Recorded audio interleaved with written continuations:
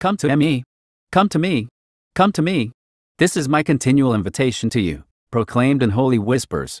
When your heart and mind are quiet, you can hear me inviting you to draw near. Coming close to me requires no great effort on your part. It is more like ceasing to resist the magnetic pull of my love. Open yourself to my loving presence so that I may fill you with my fullness. I want you to experience how wide and long and high and deep is my love for you so that you can know my love that surpasses knowledge. This vast ocean of love cannot be measured or explained, but it can be experienced. The Holy Spirit and the bride, the church, believers say, "Come," and let the one who hears say, "Come," and let the one who is thirsty come. Let the one who wishes take and drink the water of life without cost. Revelation 22:17 AMP. All that my Father gives me will come to me, and the one who comes to me I will most certainly not cast out. I will never, never reject anyone who follows me. John 6:37 AMP. May He grant you out of the riches of His glory to be strengthened and spiritually energized with power through His Spirit in your inner self, indwelling your innermost being and personality, so that Christ may dwell in your hearts through your faith.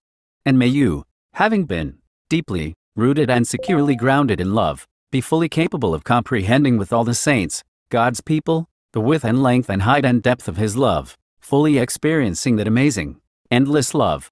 And that you may come to know practically, through personal experience, the love of Christ which far surpasses mere knowledge, without experience, that you may be filled up, throughout your being, to all the fullness of God.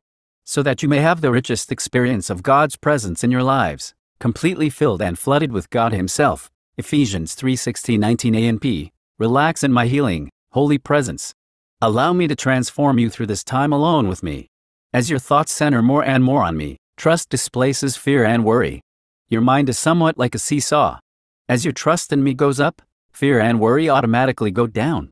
Time spent with me not only increases your trust, it also helps you discern what is important and what is not. Energy and time are precious, limited entities. Therefore, you need to use them wisely, focusing on what is truly important. As you walk close to me, saturating your mind with Scripture, I will show you how to spend your time and energy. My word is a lamp to your feet, my presence is a light for your path.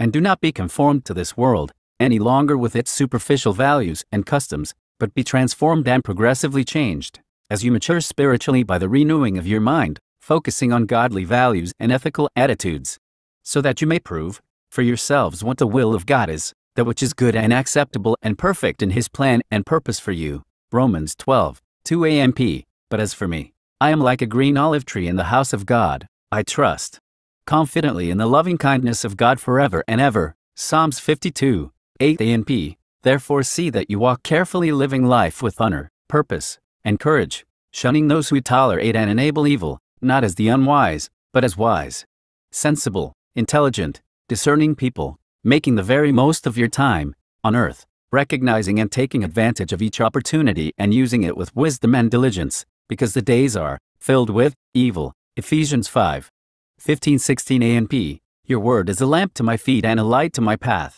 Psalms 119:105 AMP. Come to me when you are weak and weary. Rest snugly in my everlasting arms. I do not despise your weakness, my child. Actually, it draws me closer to you because weakness stirs up my compassion, my yearning to help. Accept yourself in your weariness, knowing that I understand how difficult your journey has been. Do not compare yourself with others who seem to skip along their life paths with ease. Their journeys have been different from yours, and I have gifted them with abundant energy. I have gifted you with fragility, providing opportunities for your spirit to blossom in my presence. Accept this gift as a sacred treasure, delicate, yet glowing with brilliant light. Rather than struggling to disguise or deny your weakness, allow me to bless you richly through it.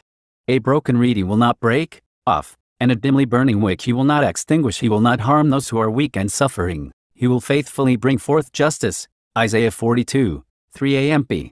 For the mountains may be removed and the hills may shake, but my loving kindness will not be removed from you, nor will my covenant of peace be shaken, says the Lord who has compassion on you.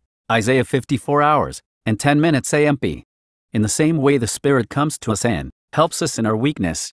We do not know what prayer to offer or how to offer it as we should, but the Spirit Himself knows our need and at the right time intercedes on our behalf with sighs and groanings too deep for words. Romans 8:26 AMP.